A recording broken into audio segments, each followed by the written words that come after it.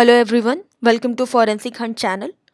I hope everybody is doing well. Today we'll be studying about composition of ink. Ink composition plays a very important role in ink analysis, and ink analysis falls under the subject of question document examination. Apart from analyzing the handwriting and the paper quality, we also try to analyze the ink because ultimately ink has been used to write that particular forged document. If we are not talking about a computer generated document, then obviously ink analysis will play an important role. So composition of ink will differ depending upon the type of pen we have used. If we have used ball pen, gel pen, fountain pen, then obviously some of the compositions, like what kind of solvent base has been used, what kind of coloring material has been used, whether organic pigments have been used, inorganic pigments have been used, dye has been used. So these things will differ, and ultimately the composition of ink will be varying. So what is ink? This is the first and foremost question that arises.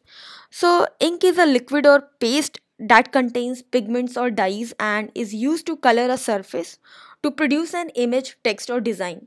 So ink is used for drawing or writing with a pen, brush, or quill. So thicker inks in paste form are used extensively in letterpress and lithographic printing. So ink can be a complex medium composed of solvents, pigments, dyes, resins, lubricants, solubilizers, surfactant, particular matter, fluorescent, and other materials. So yeah, if fluorescent material has been added in the composition of ink, then obviously sometimes your ink will also give fluorescence. So that thing is also analyzed by analysis of ink. So this is the basic definition of ink, and I already told you the composition of ink will differ because we are adding pigments, dye, resin, lubricant, surfactant, particulate matter, fluorescent. So that's why composition of ink is very important. Now obviously if we are going to study about ink, then obviously we do need to have a certain knowledge about history of ink. So ink basically started in ancient Egypt and China during 2500 BC, that is before Christ, and it consisted of lamp black ground with a solution of glue or gum, and that was molded into sticks and it was dried, and then those sticks were mixed with water, and that's how ink was made. So now comes the classification of ink. Now the writing ink which we use has usually been classified into ballpoint and non-ballpoint pen. Now, non-ballpoint pen will have roller ball, felt tip, gel, or fountain pen. Now, this categorization has been done depending upon the writing mechanism. Basically, the tip of the pen of the ballpoint pen has a ball, and that ball basically delivers the ink on the substrate, that is paper. So that's how the concept of ballpoint and non-ballpoint pen came. So, non ballpoint ink are primarily aqueous based or more fluid, while ballpoint ink are thicker and more viscous, and they contain glycols and solvents. So, therefore, depending upon the composition, the ballpoint and non ballpoint pen ink also differ on aging parameter. So, sometimes we have analyzed that uh, non ballpoint pen ink usually washes off if we if you put water on it, but nowadays due to advanced formulation, uh, now that problem has been eradicated. So there are different parameters on the basis of which you can identify or differentiate ballpoint and non-ballpoint pen ink, but the major categorization is has been done depending upon the writing mechanism. Ballpoint pen tip has a ball, and that ball basically rolls and the ink is delivered onto the surface of the paper. Now there are different types of ink. So first we'll study about Indian ink. Now, how Indian ink is made. So Indian ink is a dispersion of carbon black in water, and that particular suspension is stabilized by adding different substances. Sometimes we used shellac or soap or gelatin or glue. Now the question arises, what is shellac? So shellac is a resin that is secreted by the female lac bug on trees that are found in the forest of India and Thailand, and it is also sold as dry flakes, and it is dissolved in ethanol to make liquid shellac. Now, apart from this, it is also used to make bangles. You must have heard about lac bangles. So, For lac mangles also shellac is used. So it is mainly used for drawing and it is usually reddish color. Now the first patent was issued in England in 1772 for making colored inks, and in 19th century different chemical drying agents started being incorporated in the ink to prolong the life of the ink. Now what are the different chemicals that are present in the ink? Obviously, if you are studying about the ink and mainly about its composition, then we do need to know what are the different chemicals present in them. Now, before that, I would like to tell you that ink was used in ancient Egypt for writing and drawing on papyrus for at least the 26th century. And then Egyptian red and black ink included iron and ochre as a pigment. They started being used. So the history of ink can be traced back to the Egyptian period and Chinese period. Chinese.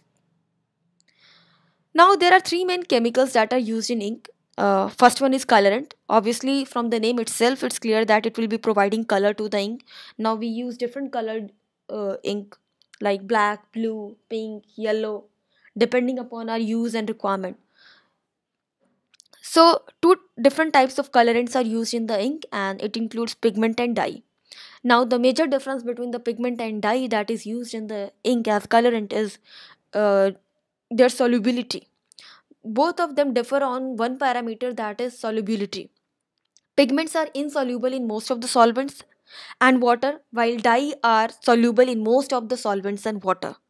And the colorants, that is pigment and dye, they can either be synthetic or organic. But nowadays we don't use organic dyes, they were used in earlier periods. Now most of the companies used synthetic colorants that have been manufactured in the lab.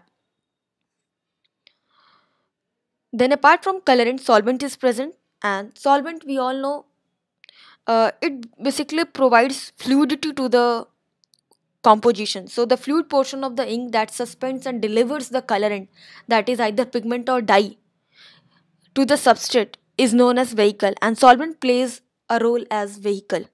Now from the name itself, it's clear that vehicle will basically help in carrying the color from the refill or the cartridge to the paper. That's what the role of vehicle is, to help in moving from one place to another. So here the vehicle role is played by the solvent. So once on paper, the solvent will undergo different series of changes, and it will get fixated over the paper. So vehicle or varnish I have already discussed. It is used as a solvent to dissolve the dye, and in case of pigments, it acts as a liquid in which pigments are suspended, and basically it helps to transfer the ink from pen to the paper, and finally it helps the ink to bind to the paper so that it is not rubbed off easily. Now, usually glycols, alcohols, and water are commonly found in today's pen, and they are used as vehicle or varnish. Apart from that, additives are also used. Now, additives are added apart from pigment, colorant, and vehicle to provide certain characteristic to the ink.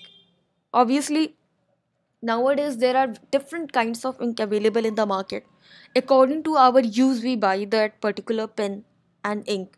If you want to go for fountain ink, then obviously we go for fountain ink. Ballpoint pen, then obviously it will be having ballpoint pen ink.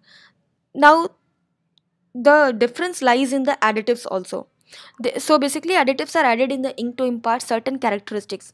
For example, wax is added to impart toughness to the ink, while certain oils are added to give more flow to the ink. You must have seen some pen give a good smooth flow, while other pens are not that much smooth.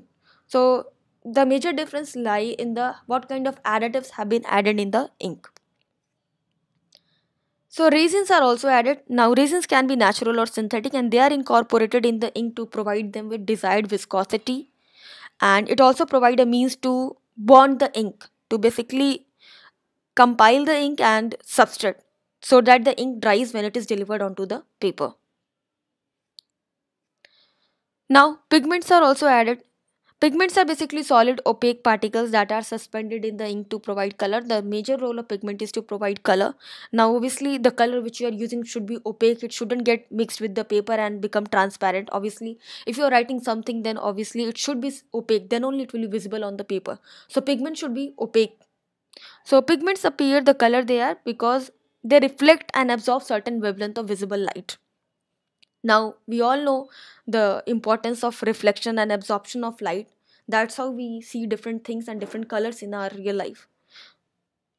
Now, apart from that, pigment also consists 50 to 30 percentage of ink volume. Now, ink pigments can be both organic and inorganic. Nowadays, we are using inorganic pigments. For example, if you are using white ink, then it will contain titanium dioxide as pigment. Or if you are using metallic pigments, then it will contain aluminum powder, copper, zinc, and they will provide silver or gold ink. So if you are using a silver ink, then obviously it will be having aluminum powder, and if you are using gold ink, then it will be having copper, zinc, alloy powder. Now there are so many pigments. So how those pigments are identified? They are identified by a color index system, and that color index system will be reflecting the shade of the color or hue and the structure and the details of the pigment in what era or in which year it was made. Just like Munsell color chart, this particular color chart will provide all the details. Now dye is basically water soluble, as I've already discussed. Dye is also used to provide color, and they are basically dye based inks are made with solvent that dry rapidly, as they have the tendency to soak in the paper immediately. Now, dye and pigment both are used as a colorant, but we prefer dye? Because dye is preferred as it doesn't tend to clog with the pen tip. Now, difference between the dye and the pigment. So the major differentiating feature between the dye and the pigment is that uh, pigment contains finer particles and insoluble. It is insoluble in nature, and it can be suspended in the vehicle easily. While dye is usually soluble, and moreover it can't be sus- uh, basically transferred on the paper easily.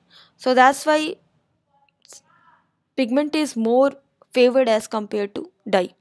So pigments are generally more stable also and more long lasting than the dye, as pigments are less prone to photo decomposition and they are insoluble in water.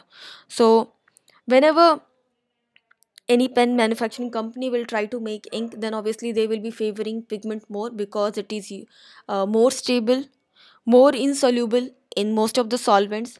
And obviously if we are trying to make any composition, then the factor that that particular compound is stable plays a very important role.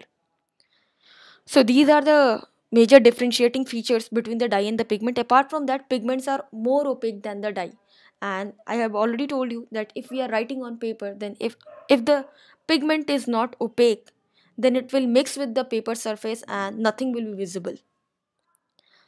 Now these are the five major categories of the pigments: organic pigments, toners, lakes, extended pigments, and inorganic pigments. So these are the five major categories of the pigments. So that's it for today's video. If you liked the video, then do hit the subscribe button and do like our video, and please hit the subscribe button, please. Thank you.